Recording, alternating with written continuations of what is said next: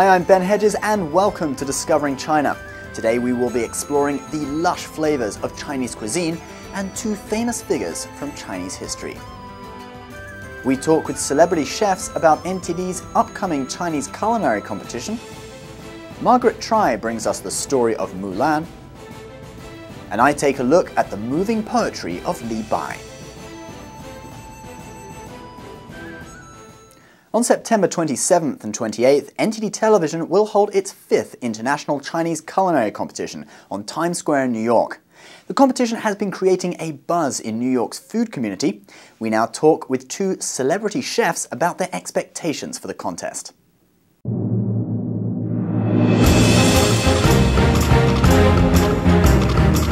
For the past 4 years, NTD Television has held its International Chinese Culinary Competition in New York.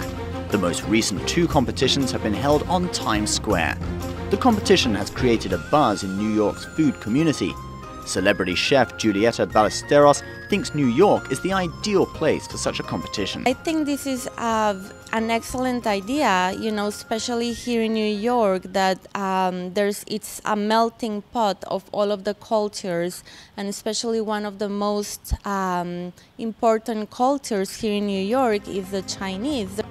Malcolm Mitchell is a Food Network star finalist and has cooked for celebrities such as NBA athlete Antoine Jameson and movie star Chris Tucker.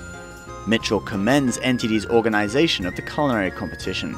I personally like the way that you guys are setting up the competition because it's not about all the fanciness. It's not about the presentation. It's really about understanding the food, understanding the culture and the taste and the flavor of the food. NTD's competition seeks to revive the essence of traditional Chinese cooking. It is very important not to lose the traditions and the real ingredients and the real elements. How do you create Chinese food? I think it is very important for every country not to lose their origins and their originality and their essence in everything, especially in food.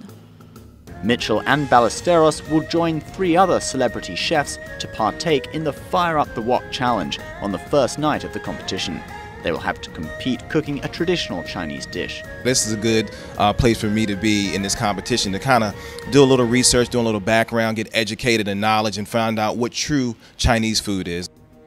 This year, money raised at the competition will be donated to a Chinese culinary scholarship for the underprivileged. Ancient Chinese history is full of tales of exemplary women whose names are associated with courage, loyalty, and filial piety. Yet there's one legendary Chinese female warrior whose name is now immortalized as the Walt Disney heroine Hua Mulan. Margaret Trey now brings us the story of this classic Chinese character. The legend of Hua Mulan originated from a Chinese poem, the Ballad of Mulan. The poem was written during the Northern Wei dynasty from 386 to 534, when nomadic invaders ruled northern China. This is a long narrative poem from an ancient collection of Chinese songs and ballads called Yue Fu. During the late Ming dynasty, a writer, Shi Wei, developed the story of Mulan into a book. The story was later retold in a play during the Qing dynasty. The storyline of Mulan is about a devoted daughter who disguised herself as a man to take her aging father's place to fight for her country. It depicts traditional Chinese virtues of courage, loyalty, and filial piety.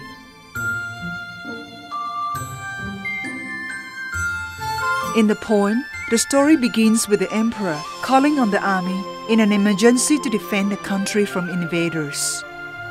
Mulan's father did not want to defy the emperor's decree. He wanted to fight, but he was too old.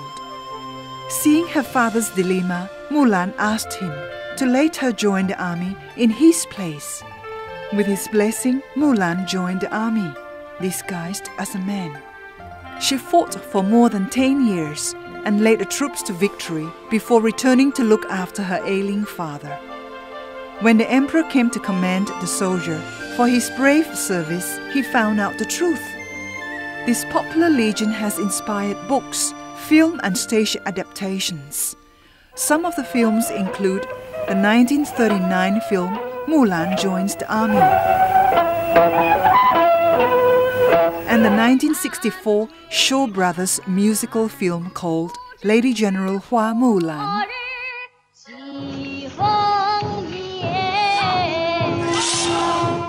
It was Maxine Hong Kingston's adaptations in her 1975 novel that popularized the legend in the West and led to the making of the 1998 animated Walt Disney movie. But the Disney version has many deviations from the original tale.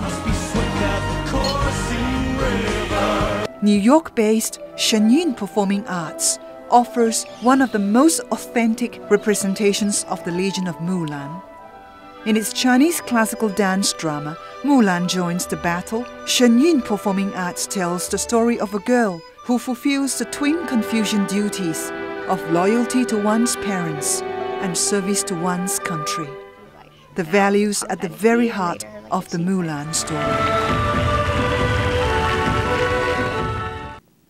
The Tang Dynasty is considered the golden age of Chinese civilization. This holds true for the field of poetry. One of the key figures in this golden age of poetry was Li Bai.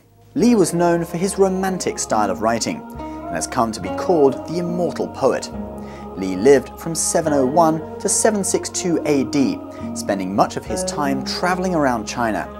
He served briefly as a poet at the Hanlin Academy in the capital city of Chang'an at the request of Emperor Xuanzong. Li did have one habit that some viewed as a defect.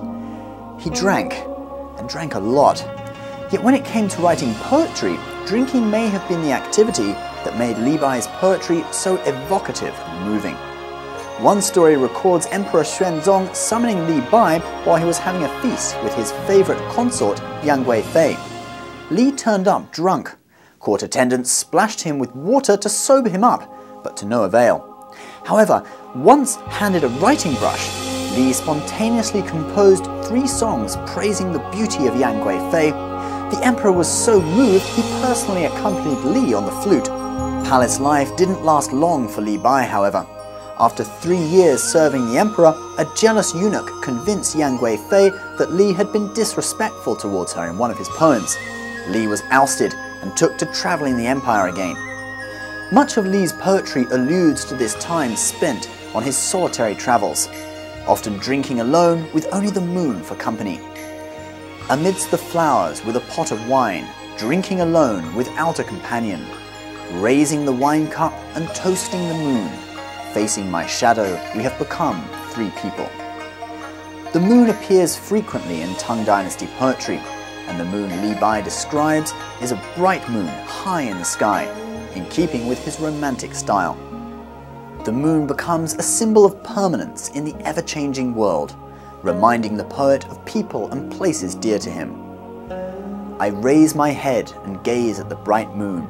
I hang my head and think of my hometown.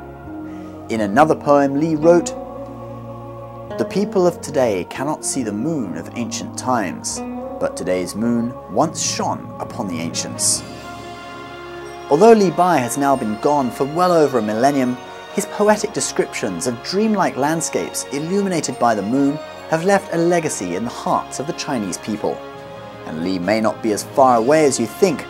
After all, the same moon that shines upon you today once shone down upon the immortal poet.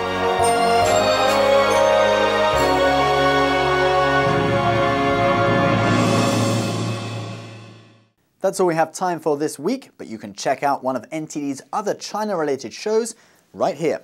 Off the Great Wall covers sensational, funny and absurd China-related topical issues. Alina Wang will be back next week with more on NTD's Chinese Culinary Competition and one of China's traditional musical instruments. But for now, I'm Ben Hedges and you've been watching Discovering China.